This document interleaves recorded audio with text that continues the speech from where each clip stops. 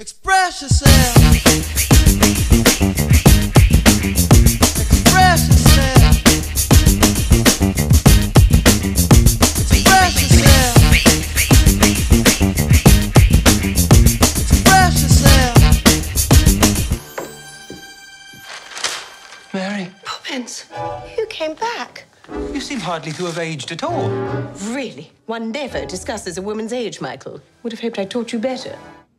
That's Emily Blunt taking on Julie Andrews' iconic role of Mary Poppins as she reunites with a now grown-up Michael and Jane Banks, played by Ben Whishaw and Emily Mortimer, in Mary Poppins Returns, a long-awaited sequel which may not be as supercalifragilisticexpialidocious as the original, but is still a fun time.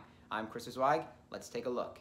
In this sequel, the Banks family is under financial debt at the risk of losing their home. So Mary Poppins, apparently keeping her youth and beauty, arrives to look after Michael's 3 kids, and like the original, she keeps them in check while introducing them to a world of magic. How'd you do that? Do what?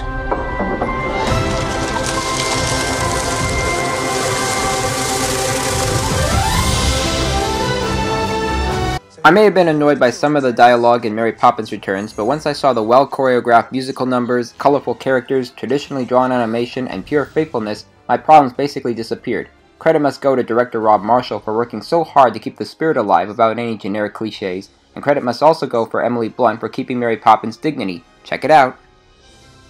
Off we go. Well, that's my positive feedback on Mary Poppins Returns. If you like this review and other reviews coming up, please subscribe to my YouTube channel, and my written reviews are at www.cjatthemovies.com. I'm Chris Zweig, and I'll see you at the movies.